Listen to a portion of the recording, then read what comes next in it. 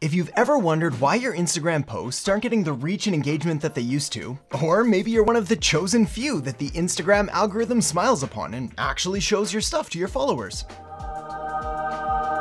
Crazy idea, right? I mean, Instagram actually showing your stuff to your followers. Are you crazy?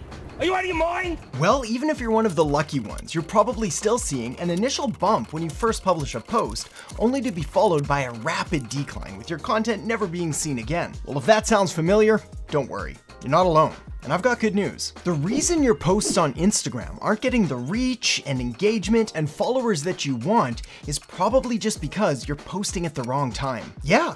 It really could be that simple. Because here's the thing, the best time to post on Instagram has changed. So today I'm gonna show you exactly when you need to be posting in order to give your content the highest likelihood of success. I'm also gonna be sharing with you a few tools and resources that make this whole Instagram marketing thing a whole lot faster and easier, more effective too. And while this video today is not sponsored, it is supported by those of you who have signed up for the Digital Marketing Academy. You can learn more by checking the link in the description below this video, and thank you for your support. So with that said, let me show you how it's done. Starting with the best time that you need to be posting on Instagram, which is at 9:56 a.m. on Wednesday. Now you might be wondering, Adam, how did you come up with such a specific time and day? I mean, that's a little bit crazy. Kinda weird. I mean, is all you do nowadays study different social media algorithms and how they work in order to come up with the perfect marketing strategy? No. But here's the thing, this time, 9:56 a.m. on Wednesday is a great starting place, but it comes with a few warnings.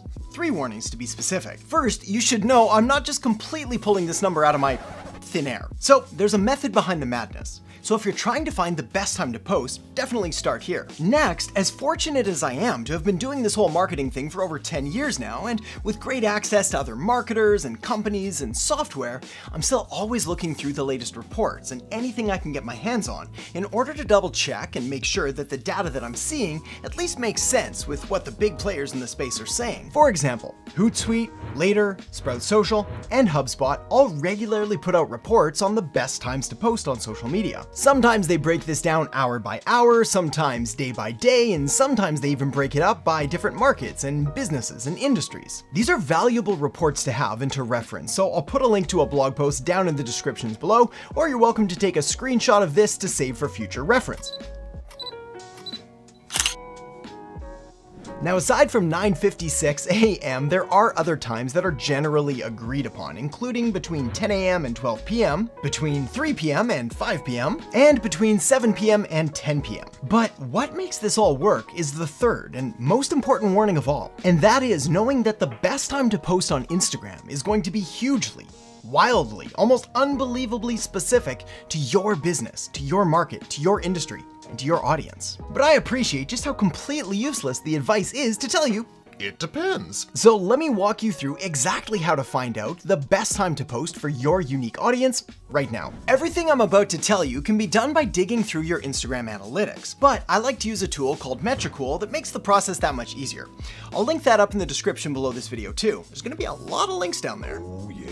So the key here is in identifying when the bulk of your followers are online and present and active on Instagram.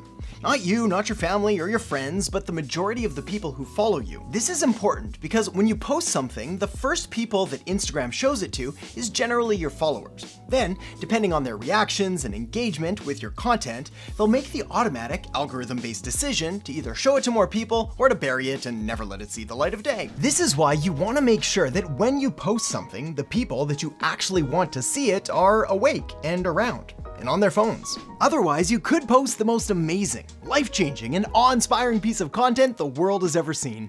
But if nobody sees it or engages with it, Instagram is gonna think it was a flop. And they're going to do everything in their power to avoid having anybody else see this content. So look at your analytics and find the time zones that your followers are actually in. Not you, not your friends, not your family, your followers. Next, take a look back over your previous 10 posts or so and see if you can find the times that you posted where you were getting the most reach and the most engagement. This is another reason that I like using Metricool for this, as it shows me in this nice pretty pink color exactly when I should be posting to maximize my reach and engagement. And while we're on the topic of reviewing previous posts in order to see what did best, while you're there, you should also be looking for any other characteristics or similarities between your top performers. For example, are there any posts you have that did exceptionally well that share the same sounds, or hashtags, or captions, or styles, or anything else like that? If so, these are valuable pieces of data that you can use again in your next post. And speaking of posts, now's probably the time to talk about one of the most important elements of all.